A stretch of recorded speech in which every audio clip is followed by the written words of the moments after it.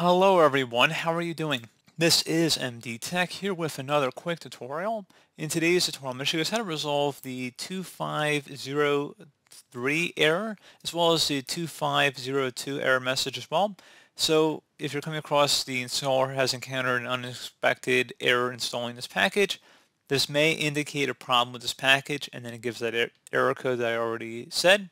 So hopefully it should be a pretty straightforward process of how to resolve it.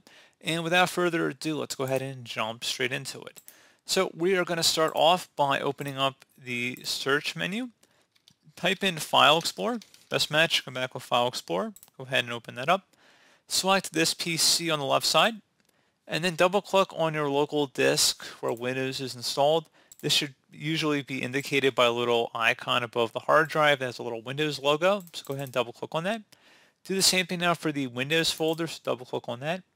And now you want to locate a temp folder, so you just scroll down here and you want to select temp and right click on this folder, and you want to select properties.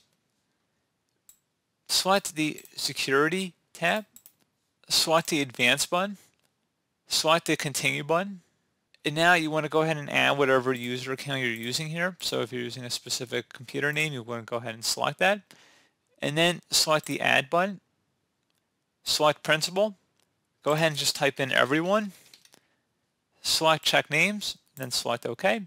Set it to full control, select OK, and then once you're done with that, go ahead and select apply and yes, and OK, and then OK again. And once you're done with that, go ahead and close out of here and restart your computer.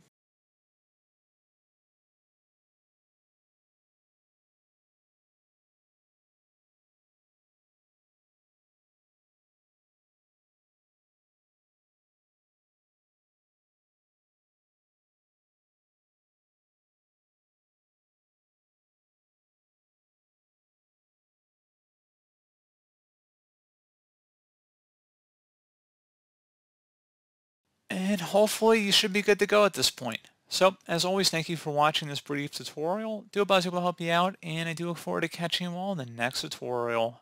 Goodbye.